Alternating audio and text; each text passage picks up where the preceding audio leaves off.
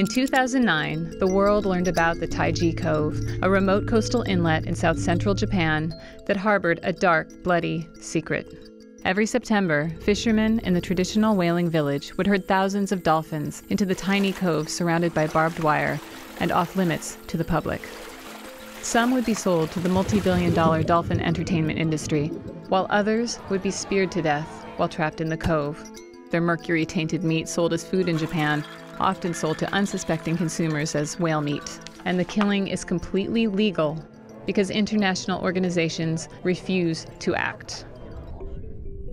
Using a mix of investigative journalism and spy thriller storytelling, Oscar-winning director Luis Sohoyas penetrated the cloak of secrecy surrounding the cove and let the world see the dolphin slaughter up close. Leading dolphin activist Ric O'Barry and his Save Japan Dolphins team have helped spearhead an international campaign to end the killing. And it's been working. Japan's fishermen used to slaughter more than 20,000 dolphins and porpoises each year during the annual hunting season. 2,000 used to die in Taiji alone. But in 2011, fewer than 800 dolphins were killed in Taiji. And the fishermen gave up early, frustrated by the intense international pressure.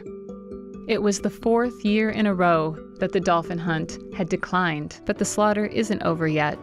Japan's dolphin hunt will begin again on September 1st and may continue through April. It's not too late to act.